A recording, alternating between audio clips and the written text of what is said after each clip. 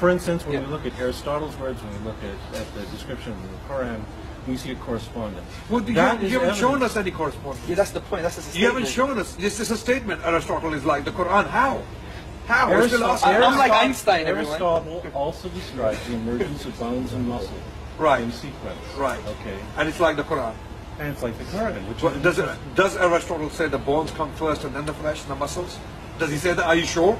Anybody that works. I'll let you think about this. Well, anybody that works with Einstein. Is that what I'm not saying it. Can you are you sure? Is that what the Quran specifically says? Absolutely. This is exactly what the Quran says.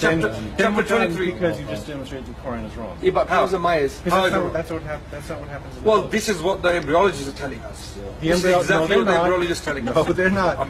Embryologists. Let me tell you what Keith Moore said. I mean, you can disagree with him. He doesn't like Keith Moore. I don't know why you don't. What he said on the page number 364A of his book, The Human Embryo, that in the 7th week the bones are formed, and immediately after that the flesh is formed, and the bones are clothed with flesh.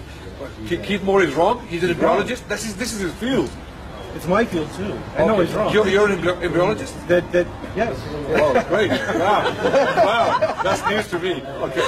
So that's wrong, because what happens first is you have differentiation of mesoderm. Right.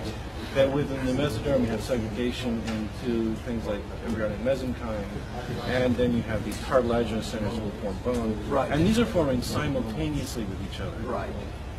Simultaneously.